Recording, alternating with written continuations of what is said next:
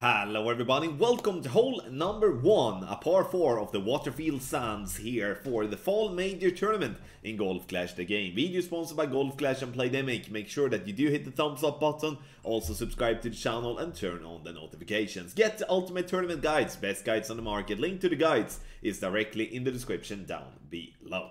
So we start off with hole number 1, and here we do want to use the driver that do gives us the most power possible, right?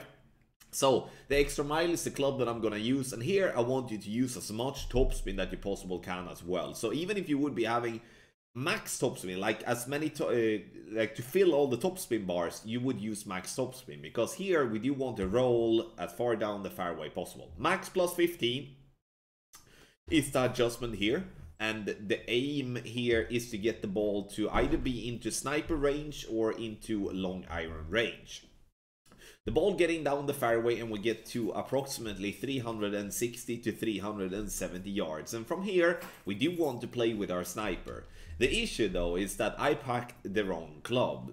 Sure, you can still play with a big dog here and you will still get yourself close, but the value in having a good ball guideline here is going to be so much better than using any other type of wood club. So pick the sniper even if you have it in a lower level, because you will still reach without any type of problems.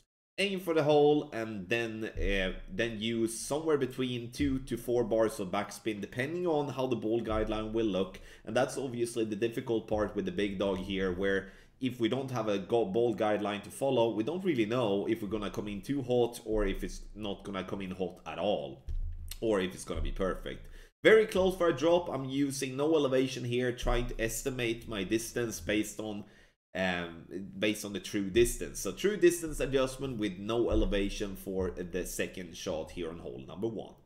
The video here is sponsored by Golf Clash and Playdemic. Thank you so much for watching, and good luck in the Golf Clash game.